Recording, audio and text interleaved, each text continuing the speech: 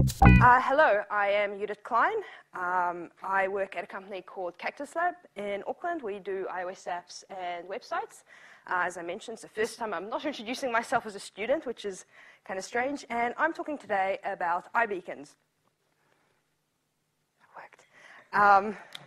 So there's a few things we're going to cover. I'm going to give you a simple introduction, basic overview, kind of how beacons are being used, what you can use them for, kind of the problem that exists with them.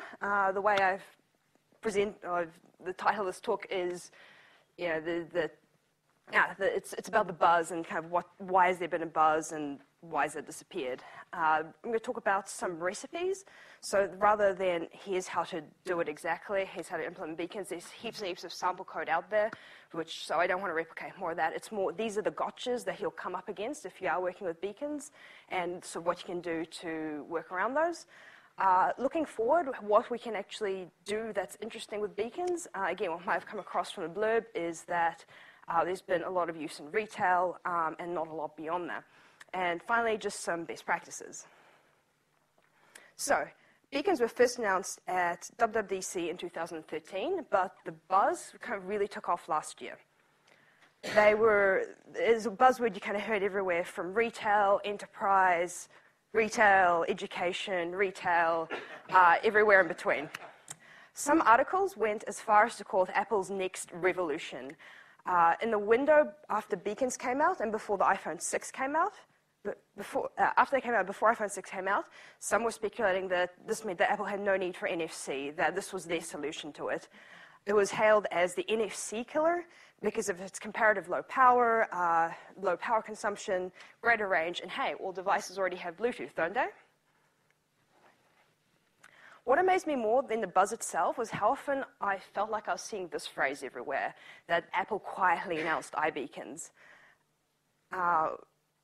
With WWDC, everything was still, of course, under NDA, and so it's possible that they didn't reach public awareness until late 2013 when iOS 7 actually came out. Welcome! And perhaps with amongst all the other excitement around iOS 7 and the big changes, it got lost in amongst that. But as quickly as it came, the buzz just seemed to dissipate just as quickly. And I don't know about you, but I'm yet to have my first beacon encounter in the wild. So, what the heck are they? This is a beacon. Much like a lighthouse, a beacon serves the purpose of enabling someone to find their position or relative proximity to something, whether it be rocks under the water or a great deal on shoes. This is also a beacon, and probably one of the most recognizable brands of beacon you will see. It's one called Estimate. It's one that I've used a lot. I've tried a few different brands of beacons, and this was the one that I found the best to use. They have their own SDK, but you can use it with Apple's CoreLocation frameworks, which I'll talk about. The lingo is used a bit interchangeably, but just to clear things up, iBeacon is the name of the protocol that was standardized by Apple, and a beacon is a Bluetooth low-energy device that conforms to this protocol. I may accidentally use these terms interchangeably, and it's quite common to actually hear beacon and iBeacon used interchangeably. The most important thing to remember is that beacons are simple. Don't overcomplicate them. If you're interacting with a beacon through your app, you get access to only very few things. Come back remote. You get access to these things. And let's start by looking at UUID. UUID. I always mix those up. The same way a lighthouse has a flashing pattern that distinguishes it from other lighthouses. If you didn't know that already, I learned that last year. Beacons have a UUID, or a universally unique identifier. If you need to generate one, open up Terminal and type in UUID gen. And then that will keep giving you nice UUIDs, kind of what they look like. You kind of keep going, and it'll just give you UUIDs till the end of time. In code, there is a NSUUID object, which you can use either to hold your UUID from generated from a string, so you can paste it in there, or you can just get it to generate one for you automatically. But usually you'll probably want to create one yourself so you can reuse it and you know what it actually is. So in that case, that's actually generating a string from it, but if you take off the UUID string, it's a UUID object. Pretty simple. You get major and minor, which are both 16-bit unsigned ints, and this is what helps you distinguish between beacons when you have multiple beacons with the same UUID. This is more or less just an arbitrary number that you can assign meaning to based on the logic of your app. If you only have one beacon that your app's interested in, you might not care about the major and the minor. These first three values is what the beacon gives you. And you use them to identify the beacon, and these next three things are used together to determine this distance of the beacon as reported back by your beacon object. RSSI is the received signal strength. I might give up on this watch actually now. The first three, RSSI is the received signal strength of the beacon measured in decibels and accuracy and represents the accuracy of the coordinate value in meters. I personally have never used this. I haven't found the need to. Unless you're doing something that requires actually a lot of accuracy, but again, I'm more on that later. Proximity is the relative distance of the beacon to the accuracy. Yes. Proximity is the relative distance of the beacon to the user's device, where immediate is within a few centimeters, near is within a couple of meters, and far is greater than 10 meters away. Again, more on this later, and whether or not that is actually accurate or not. That's usually the one I rely on most, and that's given me most of what I need to know. Usually that's what you're interested in. Is this person immediately in front of the beacon? Are they kind of nearby? Or have they only kind of just come into range? Or, I don't know, you can kind of pick up on it, but I don't know exactly where it is. But let's take a step back. The problem beacons solve is that of indoor positioning. When you monitor for beacons, you are using the same region monitoring APIs that have existed since iOS 4, which is part of CoreLocation. And the way region monitoring works is that you specify a latitude and a longitude value as the center point of the region you're interested in. You specify a radius, and then from there you can receive notifications from a delegate if your user enters or exits that region. When monitoring for beacons, you initialize your region not with a latitude, longitude value, but with a beacon. So it becomes a beacon region initialized with the UUID you're interested in. You can receive the same entry and exit notifications, or you can say, give me all the beacons nearby with that UUID, with that beacon region. The benefit of using a region is obviously it's not something static. It could be here or here, and you don't have to know that latitude, longitude value. You're not tied to a physical coordinate, and location becomes a lot more dynamic. And the biggest win with beacons is that it offers more precise indoor location positioning. Outdoors, if you previously did any work with CoreLocation, the most accuracy you can get outdoors is using GPS, and that is usually really good. But as soon as you go indoors, you use that, and then it drops down to the next level of accuracy, which uses Wi-Fi triangulation. So previously, one solution to indoor positioning used to be just setting up lots and lots and lots and lots of wireless access points, which was done in a lot of places. The Mona and Hobart did this. Don't know if they still do, and they got really good accuracy with that from what I've heard. But beacons offer the same functionality, and it's a difference between being able to determine what building someone is in, to what room they're in, what table they're sitting at, what pair of shoes they're looking at, what artwork they're looking at, those kinds of things. So it's a really fine-grained micro-location. So if you want to make a beacon app, you need to be familiar with the basics of CoreLocation, which I'm not going to go into too in depth, but you will be using the CoreLocation framework. So which means you need to be aware of some of the rules of using a user's location. And that means don't forget to import the framework. I say this every time, and it still trips myself and people up. You have to request access to the user's location. And in iOS 8, this means you have to specify whether you want when in use permission or always. So always is if you want to run in the background. If you're targeting earlier versions of iOS, specifically iOS 7, you have to do a response to selector check. Otherwise, you will get a crash. And also in iOS 8, you have to, And also in iOS 8, you have to specify the usage in your info.plist, so that's what the user will see in the alert. And when they go to change their privacy settings, say this is why this app wants to use your location. You'll always be at the mercy of the user. They can, just because they've granted you permission, they can switch off at any time. So you should always do a check to make sure what authorization you have. If location is not available, fail gracefully, give the user a meaningful message, and gently tell them where they should go to give you permission to access their location, where they can switch it back on. As I mentioned before, region monitoring is you're using your region monitoring APIs, and are bound by the same constraints. So you can only monitor 10 regions or 10 beacon regions at a time. So it's 10 of all, not 10 of each. So therefore, using major and minor is a great way to get around that, because you can monitor for 20 or as many beacons as you want with the same UUID, and it still only counts as one region.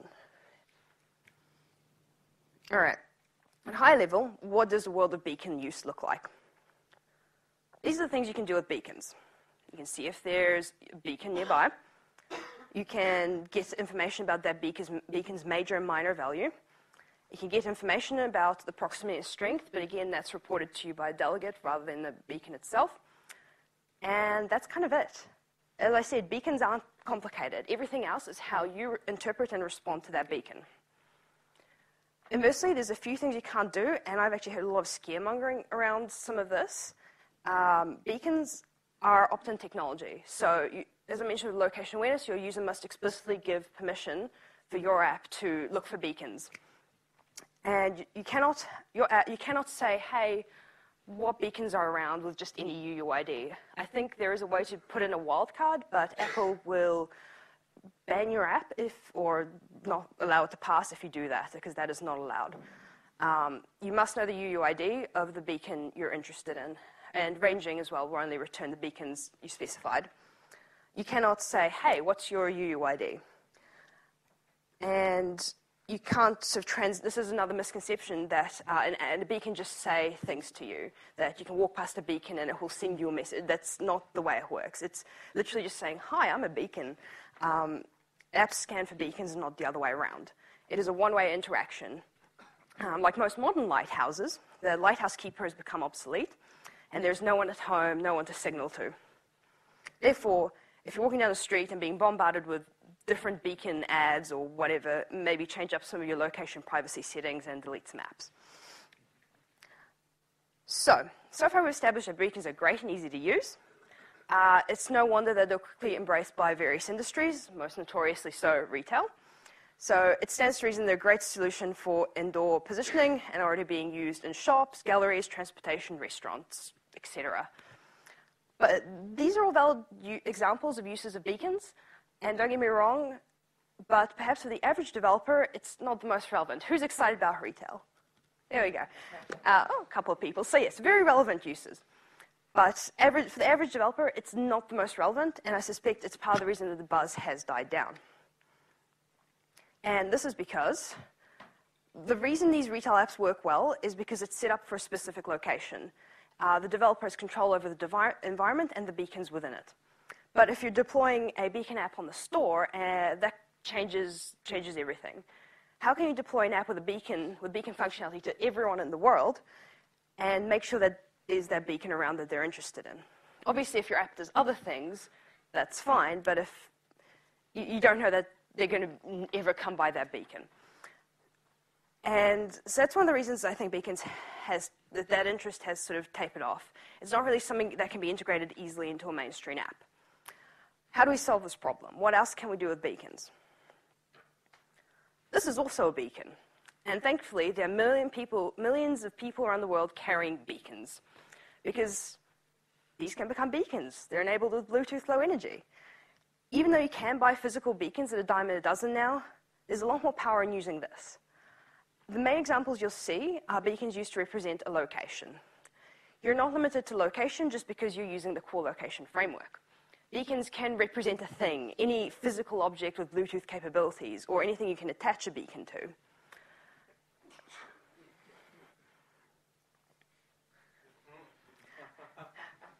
Most importantly, beacons can also represent people, and I don't mean strapping beacons to your friends like this bulldog here.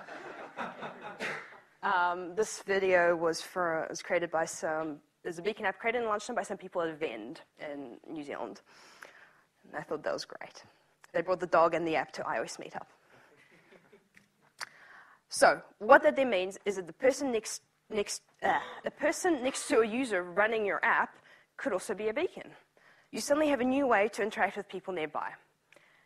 Even though we have so many great ways of interacting with people all over the world, apps love connecting you with people nearby. I've started getting notifications from Facebook telling me that a friend is attending an event near me today. You've got neighborhood sharing on Swarm. You've got let's not get started on apps like Tinder, etc. We're interested in people nearby and connecting people with them. Location lookup using GPS is expensive, GPS is power hungry, and Bluetooth low energy is cheap. It's in the name. However, there's not a lot of value in simply knowing if someone is nearby. So again, it's up to you as a developer to do something interesting with that information. Now, as I mentioned, traditionally I would have made a small follow-along project and would have gone through, seen how it works. That would have been a very interesting demo because it's very easy. But again, the benefit of the beacon buzz is that there's just screeds and screeds of sample code out there. And so I didn't feel it was relevant to add more. So what we're going to do is we're going to go through some recipes for how to solve some of the common problems that you'll face during your implementation of beacons. So your base recipe is your everyday operations, where you have geofencing, which is the entry and exit notifications. So you start monitoring for a region, and you get told if for that beacon region, and you get told if a user enters or exits that region. Your other option is ranging. So this is the one that I've been using more often, and this is the one that tells you, you say, here's my beacon region, and it says, okay, here you go, here's an array of beacons that are in that region. So again, if you're monitoring multiple beacon regions, it specifies what region, it hands you which region, and the array of beacons. It says that that array of beacons, it's assumed that the first object is the closest. This tripped me up for quite a long time, actually, because I couldn't figure out why it was giving me the one over there. And it actually turns out this is based on those proximity values, where the enum value for unknown is 0, so it will hand you the unknown one first. I don't know if this changes, but this gave me a huge headache. So if there's multiple beacons, just do a check and make sure the first one isn't an unknown value.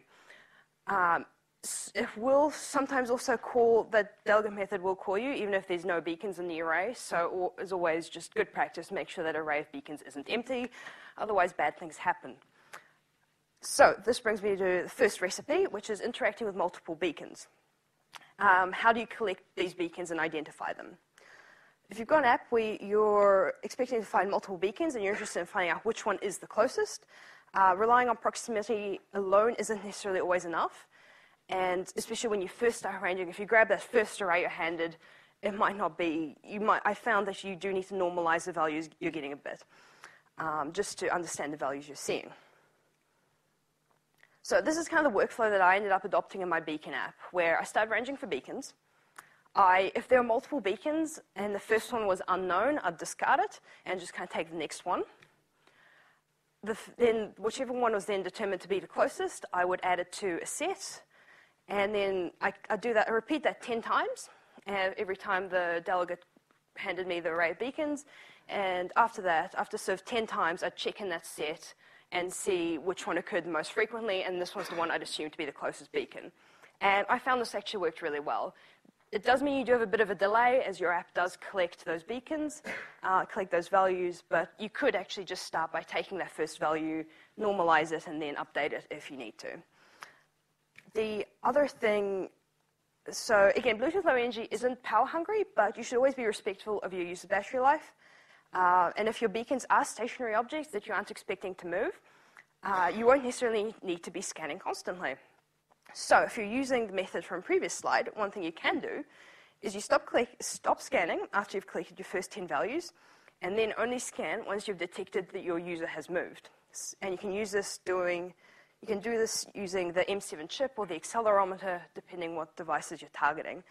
I found that the accelerometer worked better for this rather than the chip, because even though the chip gives you walking and different kinds of movement, I got a lot of funny looks as I was running around the office testing and seeing which one gave me the best response. And then if you detect movement, you can then start scanning, see if they're closer to a different beacon. This was actually something recommended to me by the engineers at WWDC Labs, and it's something that worked really well for me. So your workflow will look something like this. And even if you end up looking ridiculous running around the office, you have to test. In a perfect world, standard beacons do have a range of 70 meters. You can get long-range beacons as well, but so many things can actually affect the values you're getting. Walls and people, furniture can dampen its signal. And so make sure you do test in environments you expect an app to run in. And there are some apps that do sort of triangulation based on the values you're getting, so that's another possibility. But unless you do need to know exactly where the user is in the room, you might not necessarily be too worried about accuracy and knowing exactly how far away your user is from a beacon.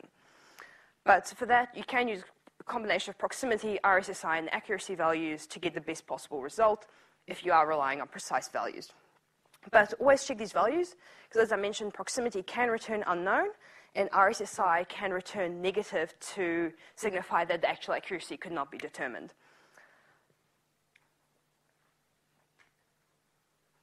So, as I mentioned, you can use a device as a beacon. And this is our recipe 2 for broadcasting. So transmit, again, this 2 is very simple. You import core Bluetooth, remember to import the framework. You adhere to the CB peripheral manager delegate, create a peripheral manager, create a beacon region. So because this time instead of scanning for a beacon region, we are going to be the beacon region. And then you call the peripheral data with measured power in the beacon region to create a peripheral data dictionary. And then you pass the dictionary you get handed to the peripheral manager to start advertising. And that's more or less it. You can set the power at which you advertise as well. So then, if you want to then transmit multiple beacons, in some instances you may want more than one beacon at a time. And to do this, you don't create multiple managers, and instead you create an array of beacons and then just rotate the advertisements every 1 to 10 seconds. 10 seconds tends to work best to allow for other devices to actually give them time to pick up on that signal. And this is something I've played around with as well, and actually does work quite well. So you're limited to transmitting one beacon region at a time, but then you just rotate that. Yep, and then start advertising. For our third recipe, as I mentioned earlier, you are limited to monitoring for 10 regions, whether they're geographic regions or beacon regions. And however you do that, what you can do is you can dynamically switch between which regions you're monitoring for, simply by stopping and starting region monitoring or ranging. And this could be through direct user interaction or some other aspect of their behavior. If you've got some people walking down, if you've got an app that looks for people with similar interests based on a beacon they're transmitting, they can toggle what those interests are. And hey, I've just walked near someone who is also interested in coffee, and then can alert those people. One common example of this is an app can alert a user if they're near one of their favorite coffee shops. And you can toggle based on their geographic location. And I think this is similar to what the Starbucks app does. Because if you're in one city, there's no point monitoring for regions in a different city. So there can be a lot of that logic there to get around that. So as we look forward, we must first ask ourselves, why haven't beacons taken off? Has anyone actually had a beacon encounter in the wild? A couple of hands, it's good. But why aren't we seeing them being used everywhere like this hype promised? What we need to move past is the idea of a beacon as a standalone physical device. If beacons could be embedded into devices that already have a power supply, this gets rid of the problem of battery life. When I first started using my Estimotes, I think the batteries died in a couple of weeks. And I don't know if they've changed now, but the first generation of Estimotes, you couldn't take out the battery without a craft knife. But what if you could put a beacon in every light bulb? Suddenly they have a power supply. Almost all HomeKit devices have Bluetooth built in, and why aren't they being used as beacons? Many Bluetooth chips allow for a simple beacon to be transmitted. iBeacon is a protocol and a standard. We're not waiting for anything. Companies like Estimote are a great product and development platform, but they're exactly that. They're a development platform. Their beacons are, it says on box, developer kits. When you start seeing those in public, that's kind of part of the problem. As I've spoken already, this causes issues around scalability. And by not having control of the environment the beacons are in, by not having control of that environment. Why can beacon UUIDs be standardized the same way we do with things like the codes for NFC? The same way that web services have APIs that you can build apps for, why don't shopping malls have beacon listings that you can build around? You shouldn't have to build the infrastructure, but rather you can adopt that infrastructure. After all, we're software people, not hardware people.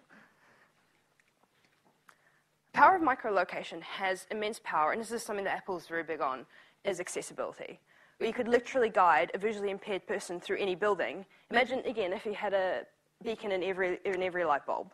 You could tap into a Bluetooth device and give them a fine-tuned location of where they need to go.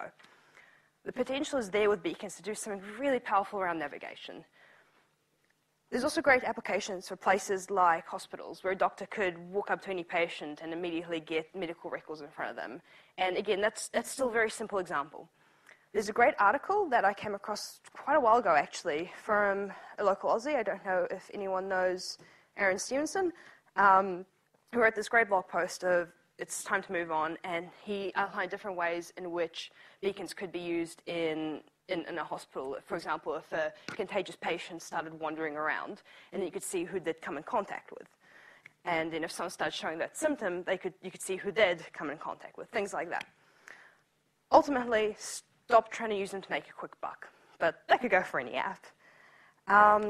Start to wrap up, and let's look at some best practices. Again, I can't stress this enough, location is sacred on iOS, so use it sensibly and use it meaningfully. You don't have to be an exercise or a transit app to be able to harness the power of location and to add meaningful context to your app. But don't use it for the sake of using it. And this, of course, means the user is always in control. They can revoke that access any time, so check that you have the permission you need and fail gracefully if you don't. If you're monitoring for beacons in the background, you need to make sure that your app also, again, has permission to run in the background, and this too can be disabled by the user.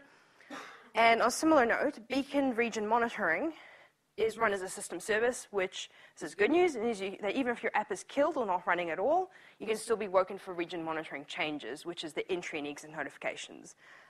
This does not include ranging. Ranging can run in the background, but not if your app is killed. If you're using beacons, as I mentioned again before, take into account battery life. Estimate beacons, I'm pretty sure some of the other ones let you change the power level at which you're transmitting. A higher power level obviously means you can detect it further away, greater range, but this will also deplete the battery even faster if you're using the standalone beacons. You can actually get some USB beacons as well, which are cool because, again, it means you have a power supply. And I found that battery level can affect a lot with the readings you're getting and how it determines how far away they are. So if you have a beacon further away at a higher power, your app might decide that's closer than an app closer to you at a lower power. So always make sure if you are doing something like that they're all transmitting at the same level. And there's also nothing more frustrating than trying to troubleshoot why your beacon isn't showing up to find, in fact, it's the battery that's dead and not your code failing. Again, you learn from experience. Not all devices are compatible with beacons. Only devices from 2012 onwards have Bluetooth Low Energy. This mostly isn't a problem, as the beacon APIs only work on iOS 7 onwards. So the only real gotcha here is the iPad 2. Again, speak from experience. It doesn't necessarily give you any kind of meaningful message of why your beacon isn't showing up. The other interesting thing I found when I was trying out working with this was that if you have Bluetooth turned off, it won't always tell you that either. If you try to transmit a beacon and you don't have Bluetooth turned on, well, it won't tell you. So that's always fun. Next, don't forget Macs as well. Many Macs running Mavericks are also compatible, with the Bluetooth compatibility cutoff point being somewhat ambiguous, but somewhere around the 2011 mark. If you're making cross-platform apps, great news. As I mentioned, iBeacon is a standard. It's a protocol. It's not limited to iOS. So you can show your Android apps some love too. Available on Android 4.3 onwards. So that's me. I do have, so as I mentioned, I've worked quite a bit with beacons and a beacon app. So I don't think I have time for questions because we're about to change over. But feel free to grab me in point, tweet me, email me, and I love talking about beacons. And thank you for coming.